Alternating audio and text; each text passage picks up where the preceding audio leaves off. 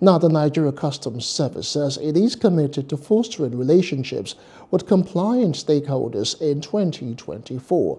The Comptroller General of the service, Bashir Adewale Adeniyi, said this during the International Customs Day celebration at the Customs Training College, Ikeja, Lagos. Speaking at the conference, the CGC noted that choosing the theme for this year's celebration, Customs, engaging traditional and new partners with a purpose, aligns with the service's core objectives as outlined in the three-point agenda of consolidation, innovation, and collaboration. The recent seizures, a direct result of the effective collaboration between agencies, is a testament to the potential of interagency partnerships. It showcases the success achievable when government agencies collaborate and highlight the significant impact we can achieve by fostering more partnerships going forward.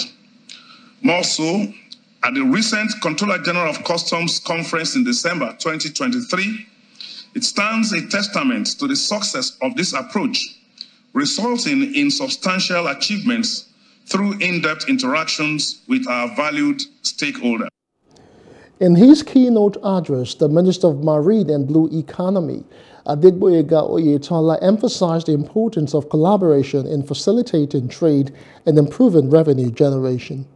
With unwavering commitment, I assure you of my ministry's support for collaborative engagement with stakeholders in the international trade community, aiming for a more sustainable use of ocean and coastal resources for economic growth. I therefore urge each one of you to carry forward the spirit of today's event. Hello, hope you enjoyed the news. Please do subscribe to our YouTube channel and don't forget to hit the notification button so you get notified about fresh news updates.